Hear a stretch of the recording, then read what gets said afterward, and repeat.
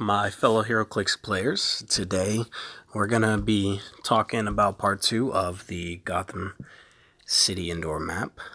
And we're going to be talking about quadrant 2, and if I can get to it, maybe quadrant 3.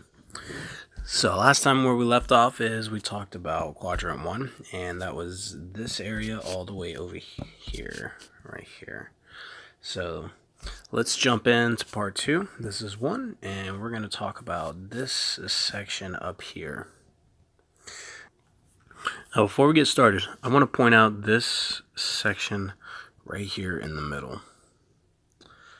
This section is it's pretty equal on both sides, but it's unique to this map because it's sort of squared off in the sense that if you have characters fighting in here, in this area, or this area up here, down there, they're kind of in their own isolated section out inside the map compared to fighting over here, over here, over here, or over here. So we're going to save that for probably the last video at the end. So let's get into the quadrant number 2. Alright, so quadrant number 2, you're facing another funnel. And that funnel starts right in this area. This one's a little harder to use compared to quadrant 1, where you were down here where you had the line of sight and whatnot. Up here you are you're kind of restricted into what you can do. This section, you're facing a couple things you have up here. You have the obscuring terrain right here. You have the blocking wall terrain, which is just along the edge of these squares. So these give you a little spot where you can kind of sidestep out, attack, or you can do a couple things here like running shot and attack. Or you can attack and then sidestep back. That would be beneficial for a more hit and run type gameplay. Up here you have blocking terrain and hindering terrain. Hindering, all this is hindering, and this is hindering right here. You can, in the obscuring terrain here, you can place your characters with stealth, so they can't be the target of an attack, but they can move freely through it, and they can attack freely in it.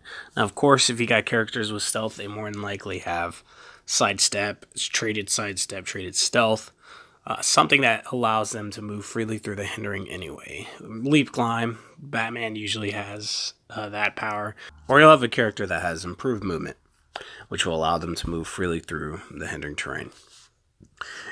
Either way, obscuring terrain gives you the benefit of stealth, gives you the +1 to defense when it comes to lines of fire, but it does not stop your movement. Now, why would you want to use obscuring terrain? Obscuring terrain because say you have characters that don't have the improved movement, or they don't have sidestep, they don't have leap climb. So when they're stuck in hindering terrain, they're stuck there. They have to move. They have to get in, stop their movement, and then half their movement when they're attempting to move out of it. It's not good if you're attempting to chase down characters, or if your opponent does have the sidestep, or he has the ability to the improved movement, where he's just running right through the hindering, and he's hitting you, running away, moving up a couple squares, attacking you the next turn. It can be pretty morale breaking. It definitely can break into the long game. Using obscuring terrain to your benefit by getting the +1 to the defense and the no negatives on your movement can help you a lot. Now, if your opponent, say your opponent's using the obscuring terrain, this, or they're over here, your opponent's going to get the +1 to the defense. So you have to counter that by not making a ranged attack on them, hopefully knocking them out of the obscuring the terrain, making them chase you, or waiting until they move out of it, either by making a mistake or by making a play where they have to move out because they're just out of range, so they have to move to attack you, or they want to move up in order to block you. Blocking in this section is narrowed down to this one area where you have two squares of width.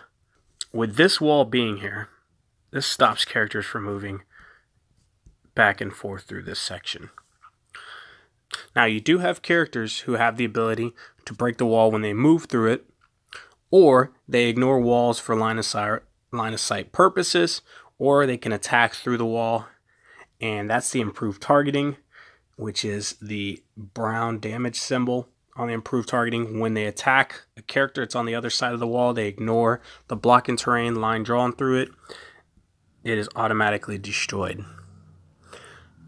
So make sure you know what abilities your opponents have. If they have that power to shoot through the wall, move through the wall, and break it, you don't want to be snuck up on with them coming around the bottom or them coming through the side and attacking here. This is another funnel right here. No matter which side you're on, whether you're over here or you're over here, you can use the funnel to direct your opponent's figures into your area or keep them stalled at this funnel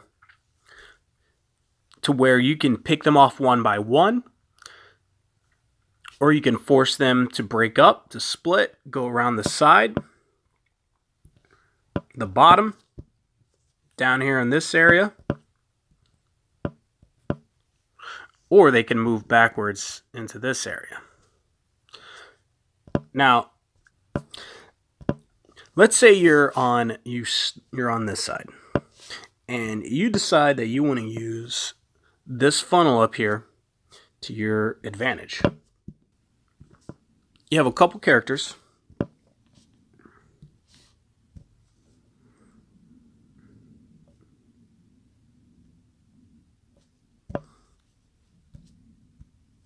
And your opponent has a couple characters.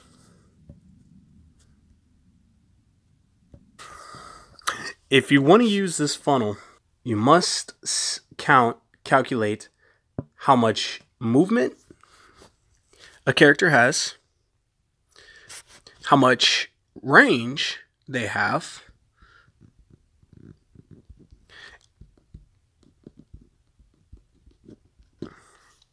and if they have any powers, any abilities that can allow them to shoot through the wall, to move extra, to attack extra, to get an extra attack, or if they have something like, or that would allow them to move their characters freely into here. A couple examples of that would be telekinesis, running shot, sidestep, or a white power that will allow them to make an extra movement or an extra attack after they move. So you're over here, your opponent's in this area, down here.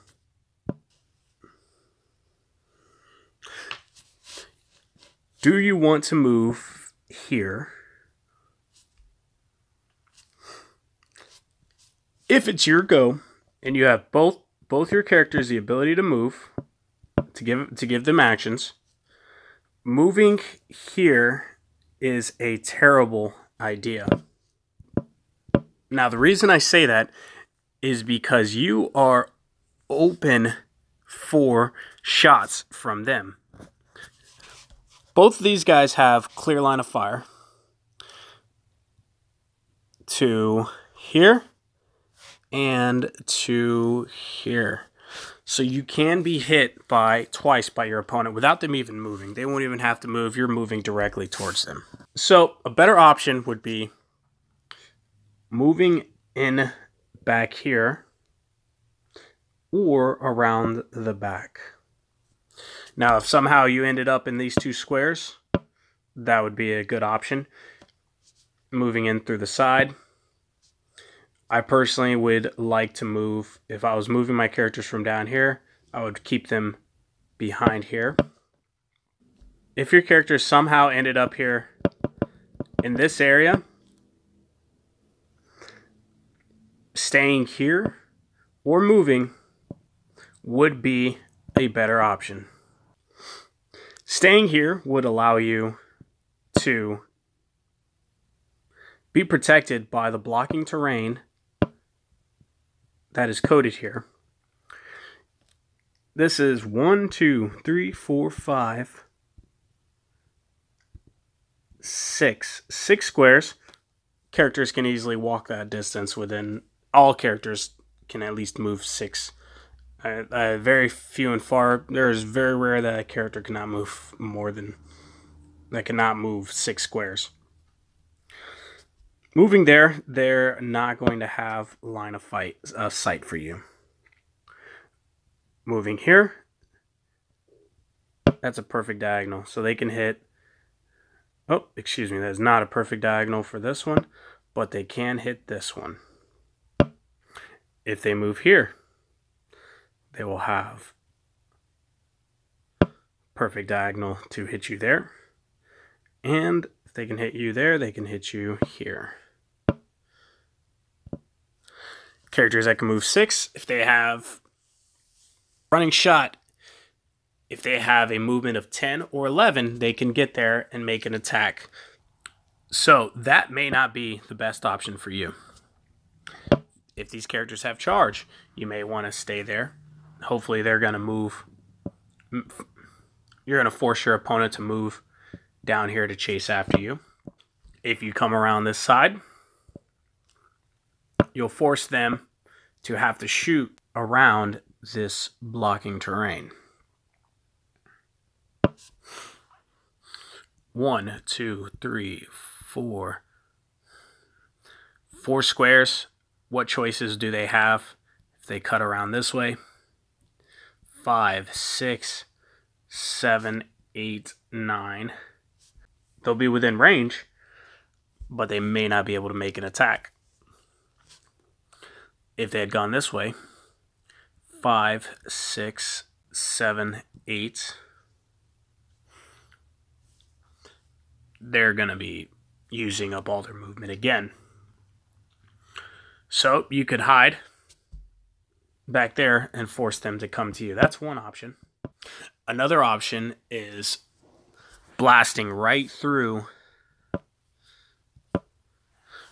this blocking terrain. Now, is this going to be a good decision for you?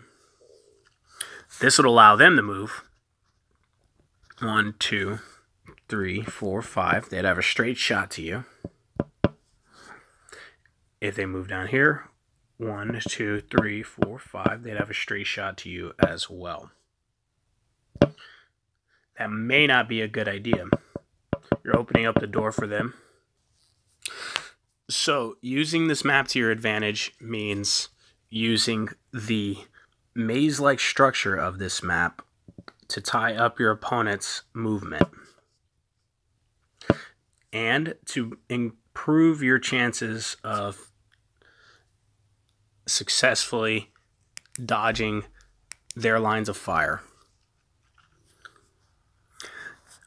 Another option you have is blocking the funnel, is blocking the walkway.